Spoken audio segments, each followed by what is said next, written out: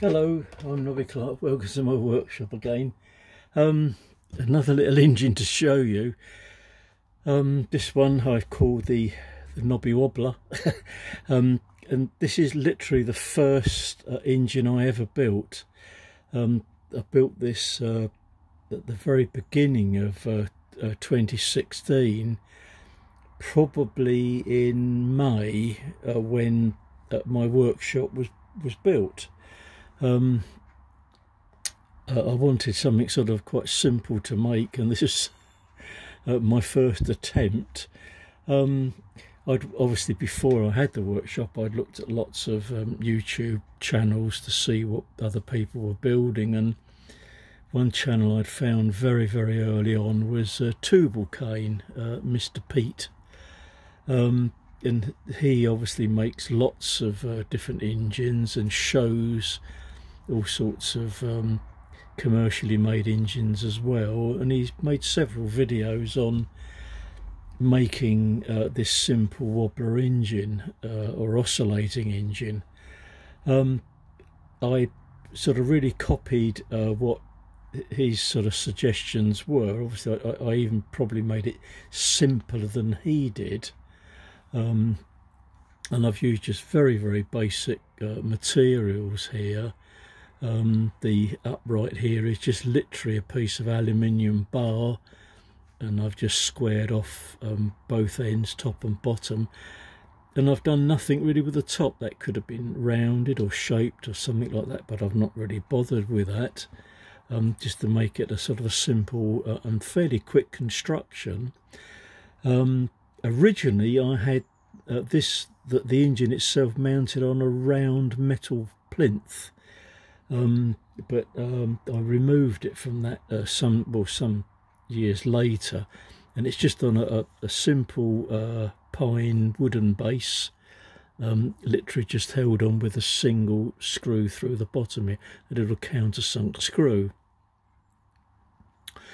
The flywheel, you see, is quite small. It's just made out of an odd piece of steel bar that I had.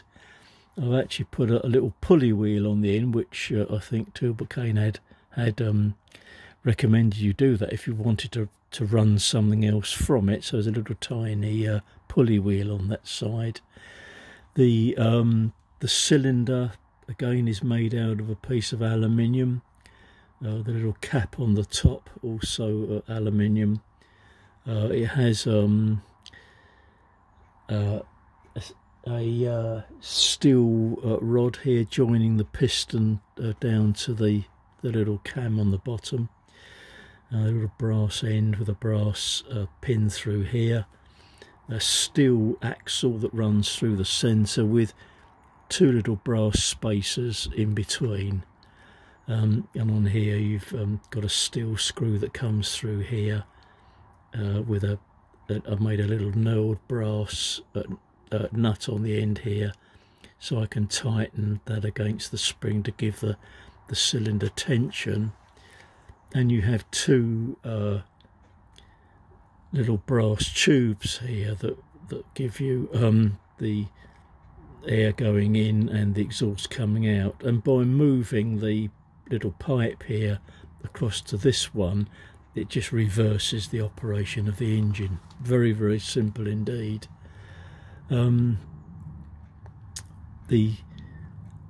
difficult thing, I suppose, initially for me making this was getting a good fit on the piston. The piston is made out of a tiny bit of steel, so that there won't be any reaction between the piston and the aluminium used here. But it works okay. But if you put too much air through it, it really goes so fast that it being a wobbler, it also tries to walk off the table as well. So you've got to hold it down, but by adjusting obviously the air flow to a very tiny amount of pressure, you still need to hold it down because there's not a lot of weight in the base at all.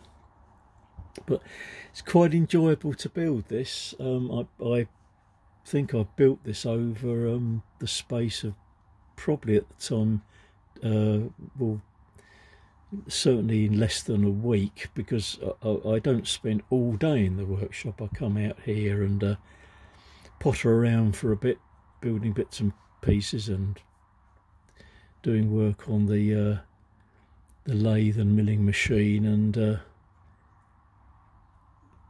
just sort of perhaps do a few hours each day on it. So I suppose in terms of hours, this could have probably been done in a long day, I suppose, making this. But when I make things, I do like to take my time, because that way you get a lot more enjoyment out of building little tiny engines.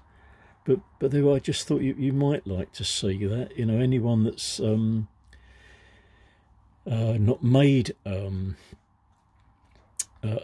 engine at all, this is the ideal thing to start with. It is very, very simple, and as Mr. Pete says, the thing with these engines, if you do follow the construction of these, they will always work. I followed his instruction on setting up the positions for drilling the two holes here that take the little pipes that go into the engine, and his suggestion was that you build the whole engine without setting up the holes up for these pipes is the last thing you do, and then you can, with the engine, obviously there's the air input going into the engine, is that you drill the hole for that right the way through, and you see the other side of that is capped off here, so that when you get the flywheel in one extreme position, sorry, with the little cam here, that you can mark through that to get the position on one side, and then moving it to the other extreme to mark the position on the other side. That way, this hole, or the hole, actually the rest of the hole on this side, will line up with the holes that you drill in here, which you do last, will line up perfectly. And then you just cap this end off, either seal it over. I just made a tiny little bit of an aluminium plug and glued that in with super glue. And that's the easiest way of aligning your air and exhaust, input and output. Very, very simple indeed. The important thing when you build these is that when you put the little threaded rod into the cylinder, that you get it absolutely straight. It's got to be absolutely square to the back of the cylinder. If you don't do that, then the face here and the back face of the cylinder will not meet and give you a good seal. So that's the one thing which is very, very important indeed. But apart from that, it's a nice, easy, simple start to making engines, and this, as I say, was the first one I ever built.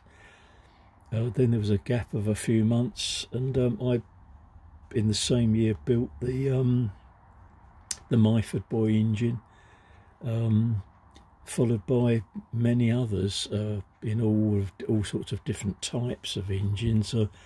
I think I've made about 10 now over. This would be over what, the last 7 years.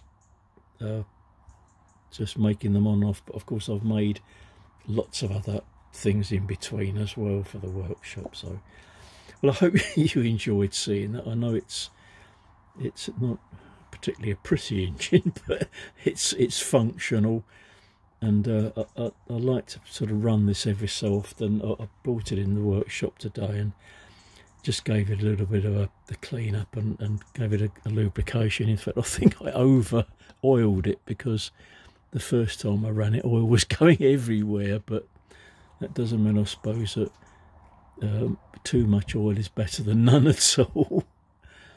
But this